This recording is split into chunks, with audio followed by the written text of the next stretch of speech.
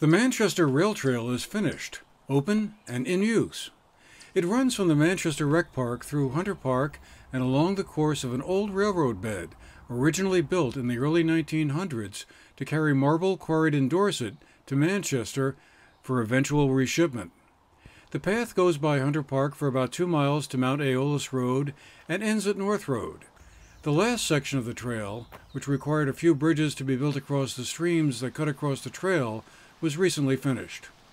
Old Railroad Bed LLC, the legal entity formed to purchase the deteriorated railroad, has fixed up the trail, and it is now open from end to end for walking, biking, or jogging, and is getting used.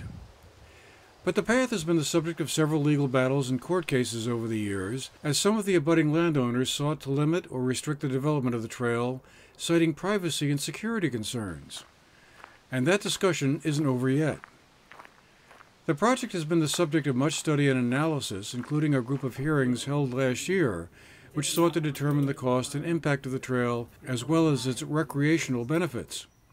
The Old Railroad Bed Group currently owns the trail, but is hoping to eventually turn it over to the town. Robin Werner, a Manchester resident and biking enthusiast, has been one of the principals of the ownership group, and he walked us through what was going on. Surface, they tend to call it SurePack. It's an aggregate. Has a high content of marble, incidentally, making it look kind of white. It is now SurePacked from end to end, right here from North Road all the way to the rec area. There were 2 stream crossings that were challenging, and now there are bridges. Bridges have been put in for crossing, and so it's in really good shape. We've got some historical signs. We've got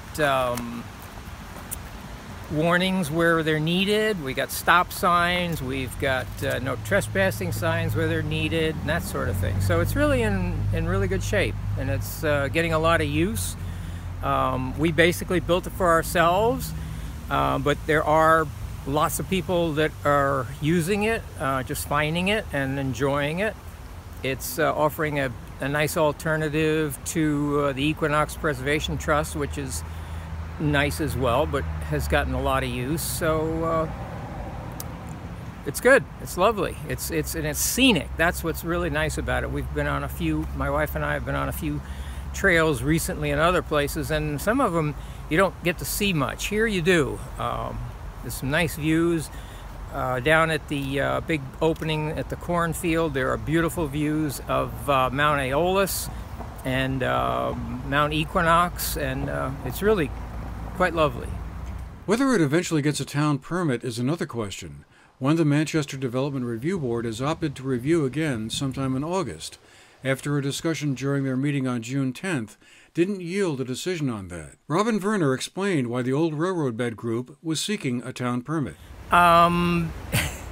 Tricky question. We've been asked to get a permit. If you build a trail on your own property in Vermont, you don't need a permit.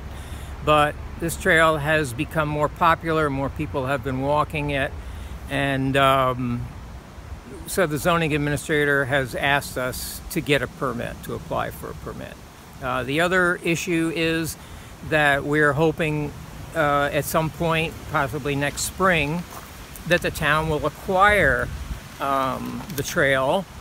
I mean, we didn't buy a rail trail because we wanted to own a rail trail. We bought the property and made it into a rail trail because if we didn't, nobody else would have. So we kind of, I guess, took the bull by the horns and created this thing, but now we're expecting that the town will purchase it from us. So if the zoning permit doesn't get passed until the town takes it over, that would be fine too. Meanwhile, the trail is open during daylight hours, with some interesting historical signage and also encouragement to keep your voices muted and to be mindful that the trail does traverse and border private properties and homes situated nearby. For the GNAT-TV News Project, I'm Andrew McKeever.